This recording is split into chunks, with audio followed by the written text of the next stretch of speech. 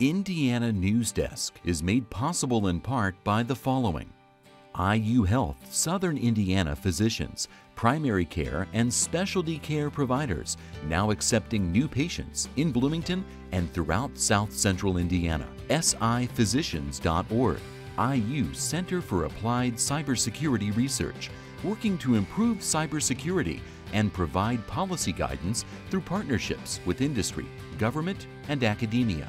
Smithville Fiber, the Gigacity Company, fiber internet, HD, and digital IPTV in Southern Indiana. More information at smithville.com. And by WTIU members. Thank you. Coming up on Indiana Newsdesk. This is the busiest time of year for online dating sites. Match.com has been around for 2 decades now, and it's common for people to turn online to look for love. I don't even know if my dad knows that we met online because I was so embarrassed. But to me, it wasn't as big a deal. With more people meeting online, how is this changing society? Plus, we'll remember legendary ballerina Violette Verdy. She was a principal ballerina in the New York City Ballet for 20 years before teaching at the IU Jacobs School of Music. The kids would look to her with such reverence, such appreciation, right? That this seminal figure in this field was in their midst. And we'll visit the Indiana sock manufacturer that is a licensee of the NFL. They've spent the past week making socks to commemorate Super Bowl 50. Those stories, plus the latest news headlines from across the state, right now on Indiana Newsdesk.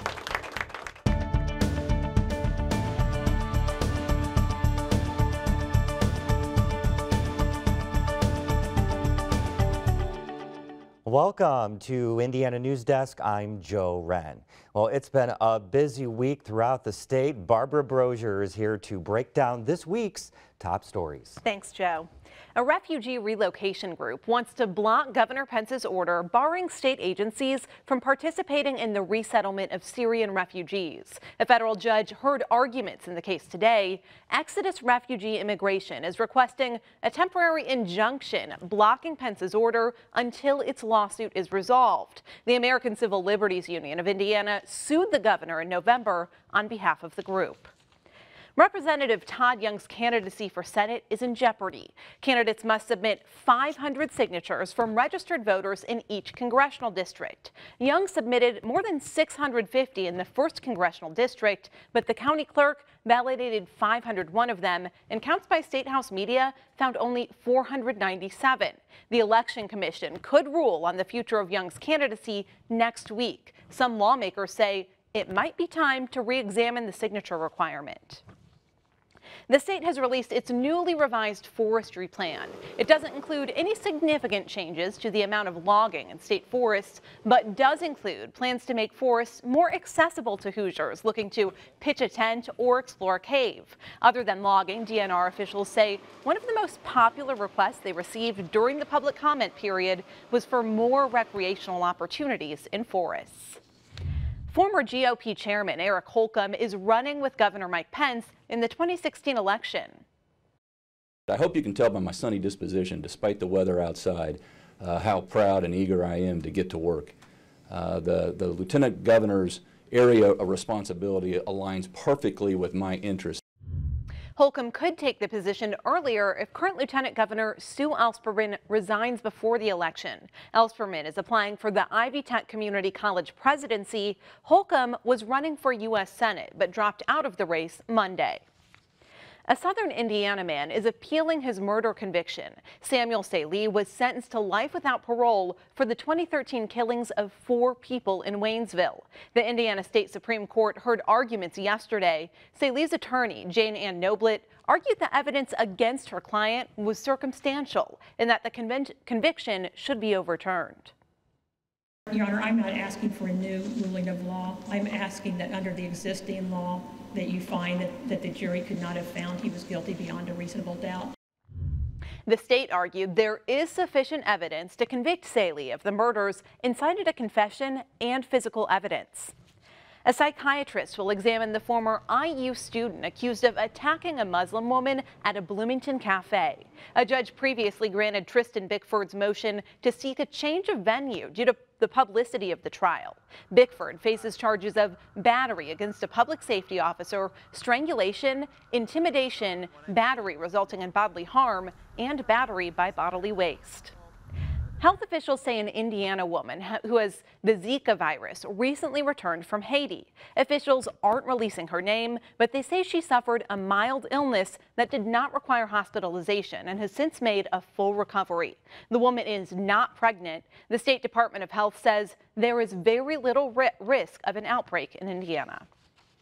And if we uncovered evidence that local transmission of Zika virus might be occurring, we would be able to ramp up our control efforts very quickly because we're already doing very similar activities for West Nile virus. The CDC has now reported 35 cases of Zika virus in the U.S., none fatal, and all of the cases are travel related.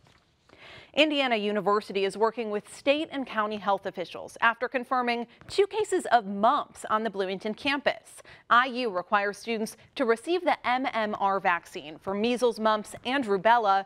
Both students who contracted the virus had been vaccinated, but health officials say the vaccine is only 80 to 90% effective.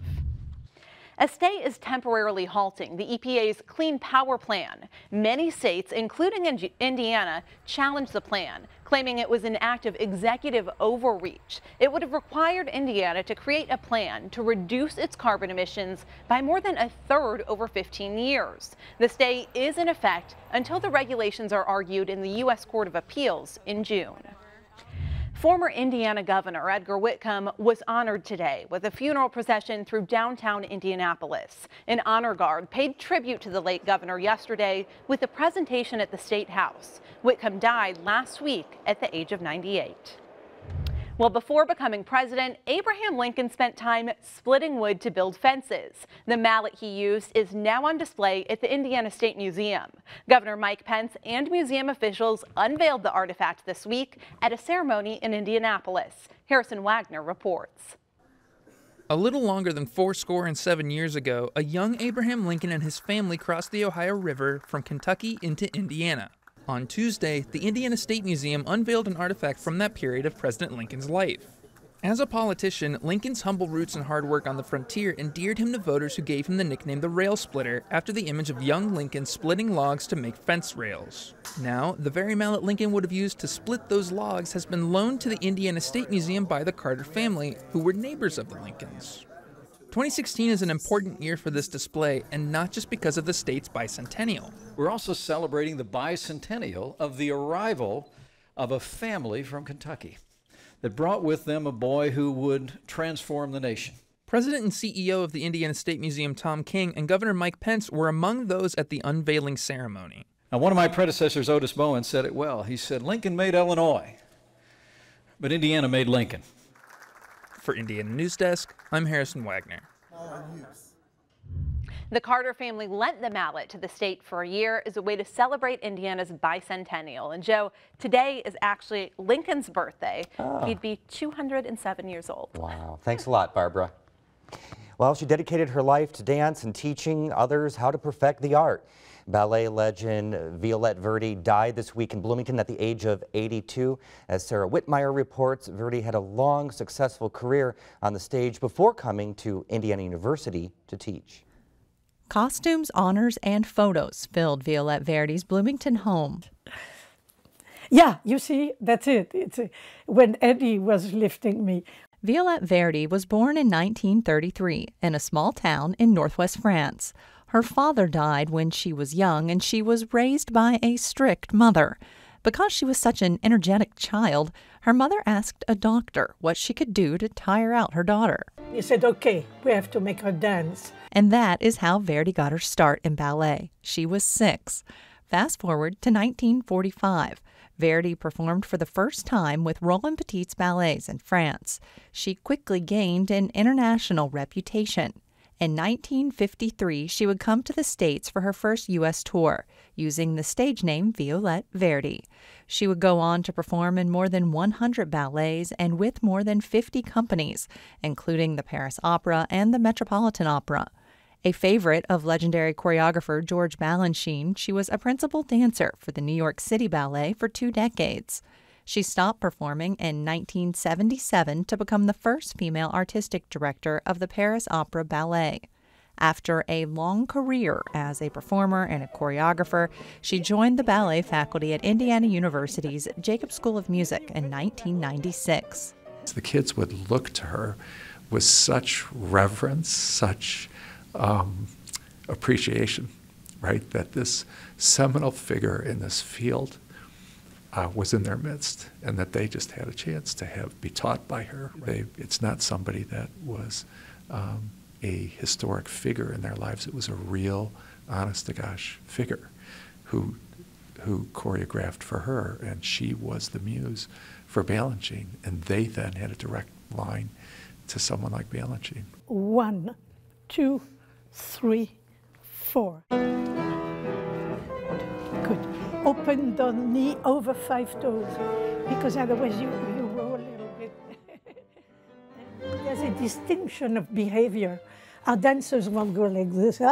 Shit, they don't do that. They said, oh my God, it's really hard to do. I'm a little bit tired, but I think I'll be okay. I mean, she was always able to dance. I mean, there was never any physical challenge that she had to overcome, even later in life. So she was able to do everything that she needed to do to demonstrate for the students, right? So she was completely capable of doing anything and communicating it to them through dance, right? She didn't have to use words as much as model it on the dance floor. During her 20 years at IU, numerous other universities would come calling. Verdy guest lectured around the world, but always returned to Bloomington. Richards says Verdy liked that IU was a public university, and she had the ability to be influential among all parts of society. And that combination of the artistic and scholarly environment is completely unique, right? Most of Europe separates it into conservatories, and performance stands alone. But that would never be the right place for her. She was too curious a person, right? She would learn from everybody. She wouldn't want to be segregated artistically, right? She'd want to be in a scholarly home. Verdy continued to teach at IU until she unexpectedly fell ill late last month. Verdy divorced when she was young, and she never remarried. She didn't have any children of her own, but she leaves behind a lasting impact. I have so many children. So many dancing children. For Indiana Newsdesk, I'm Sarah Whitmire. In 2013, Verdy was awarded the IU President's Medal for Excellence. That's the highest honor an IU president can bestow. In presenting it, Michael McRobbie called Verdy an Indiana University treasure. The Jacobs School is finalizing details for a ceremony to honor Verdy's memory. And joining us now is Dwayne Busick, and you taped Miss Violette Verdy many times, right? And that's how you got to know her. Yeah, I actually met Violette when she first came to IU in 1996 to work at the ballet department, and she is such an unassuming but incredible person that she would have me over when she needed to make a tribute to a colleague who was retiring, or any special occasion that they wanted her to attend to, but her travel schedule wouldn't allow it. So an interesting thing is, whenever I would travel, I would see Violette in airports, and whether it's Detroit Airport, the San Francisco Airport, and I'd hear her go, "Oh, hello, my darling Dwayne," and it was just always wonderful to see her, because she was always traveling and trying to give back to the people that she had worked with. Well, and I think that's what you can take away most from her, from what I've been hearing, is that she was such a huge presence, a big deal, but yet she was so approachable. Yeah, one of the things that I noticed when looking around her house was a picture of Vivian Lee and her together, and Violette goes, "Yes, she was at my wedding," and Violette married a man who had worked with Laurence Olivier, and Vivian Lee was married to Laurence Olivier just before her wedding, And then there was a signed print from Andy Warhol that was dedicated to Violette and her husband that she kept in a closet. She didn't even keep it displayed. It was it was kept in a closet. And so it's just so unassuming and just a delight to be around. And will be greatly missed. Thank you so much for sharing your time that you had with her. Appreciate it. Sure, thank you. Coming up next on Indiana Newsdesk. Online dating is finding more and more users. Around 25,000 people sign up every day. We'll look at what effects technology has on how and who we date. And while many were celebrating the Broncos' win at the Super Bowl, one Indiana company was just gearing up for the work ahead. We'll visit a sock manufacturer that produces socks for the Super Bowl champs. These stories and more right here on Indiana Newsdesk. I can change the world with my own two hands, make it a better place with my own two hands. I'm gonna make it a brighter place with my own two hands. I'm gonna help the human race with my own two hands. I can hold you in my own two hands, and I can comfort you with my own two hands, with my own two hands.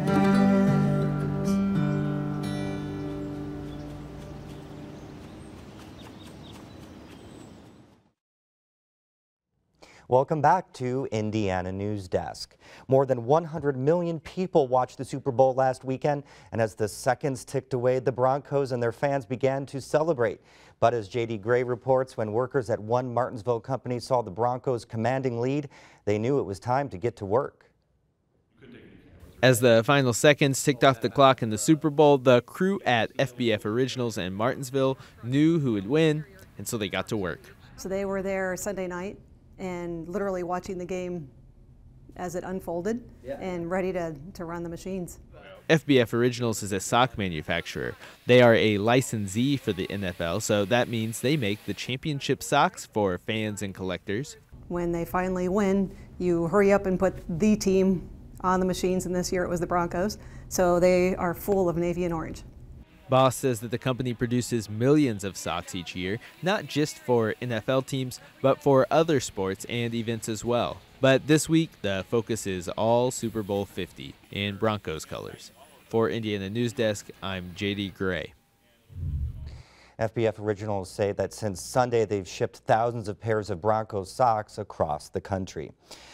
Well, if you're looking for love this Valentine's Day, you might want to join millions of others and take to the internet. As Lindsay Wright reports, online dating's popularity has skyrocketed, and that just might have certain social implications. Annie Kuhl and her husband Kevin are scrolling through old pictures of themselves on their phones. The couple has been married for about 2.5 years now, but began their relationship 5 years ago. They met on Match.com, an online dating site that launched 20 years ago and has exploded in recent years. When we first met our families, she was... I don't even know if my dad knows that we met online because I was so embarrassed. But to me, it wasn't as big a deal. I mean... Annie and Kevin are far from alone. Match currently registers nearly 3 million users in North America, with around 25,000 people signing up each day. According to Pew Research, 1 in 5 adults between 25 and 34 years old have tried online dating, making the internet as a whole the most common way for Americans to find a romantic partner.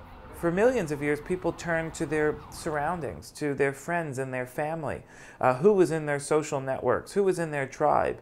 And now we can go to the internet and reach out across our community, across our town, across our state, across the country, across the world, to find people with similar interests.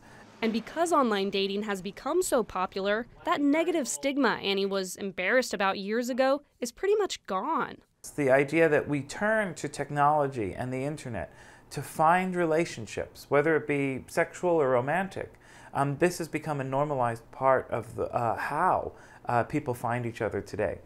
On sites like Match.com, there's a basic list of questions you answer like, what's your age? How tall are you? What's your hair color? What's your body type?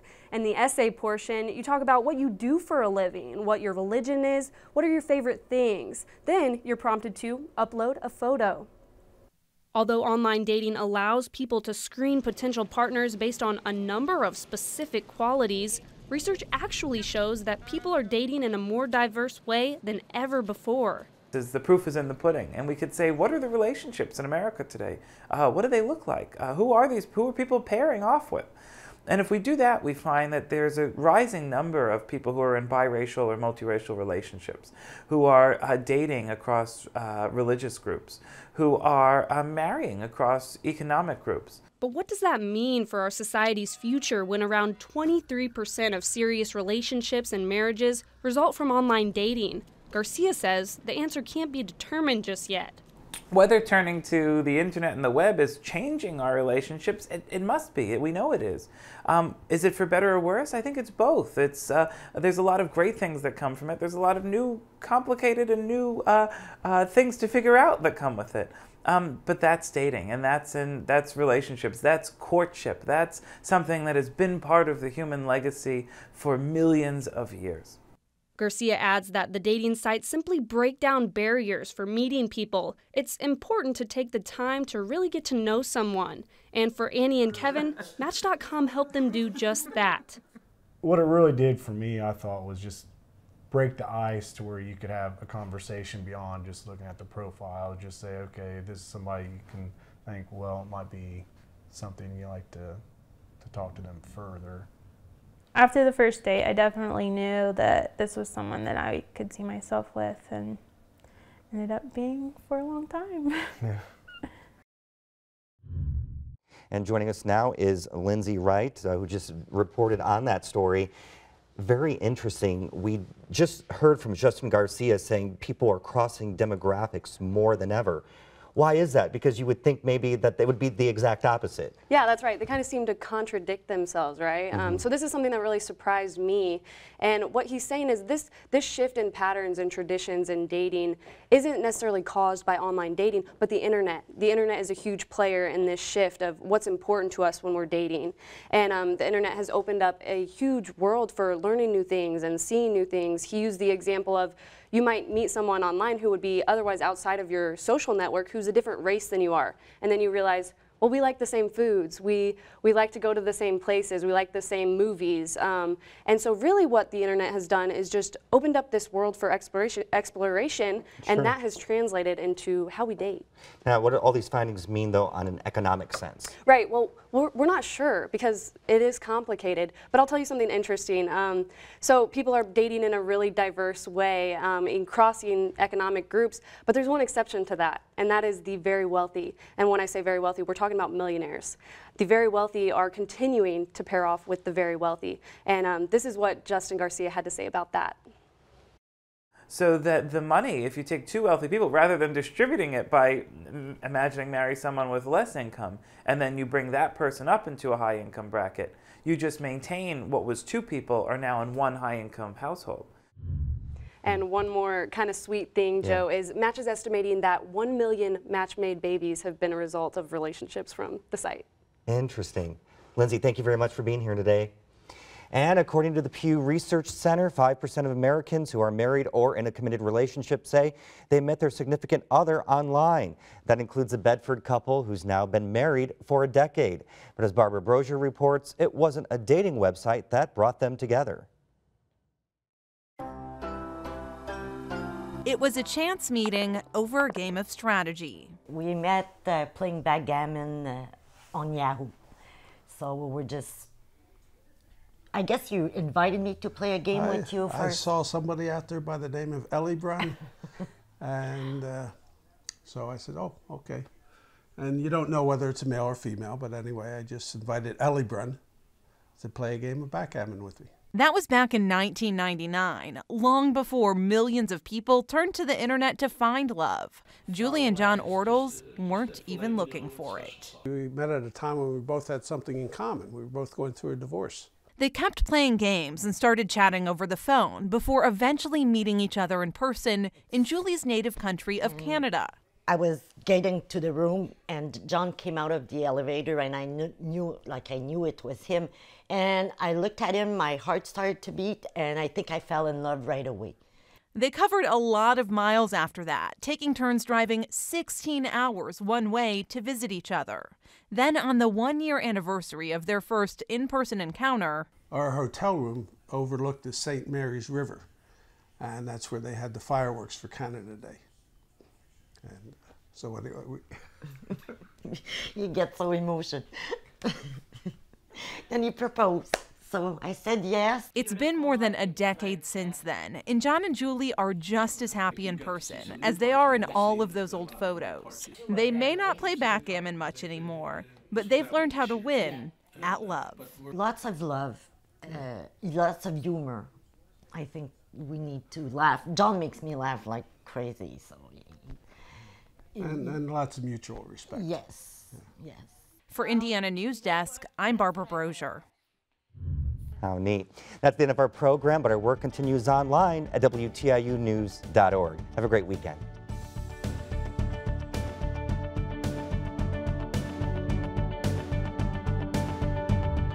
Indiana Newsdesk is made possible in part by the following: IU Health Southern Indiana physicians, primary care and specialty care providers, now accepting new patients in Bloomington and throughout South Central Indiana. SIphysicians.org, IU Center for Applied Cybersecurity Research, working to improve cybersecurity and provide policy guidance through partnerships with industry, government, and academia. Smithville Fiber, the Gigacity Company, fiber internet, HD, and digital IPTV in Southern Indiana. More information at smithville.com. And by WTIU members. Thank you.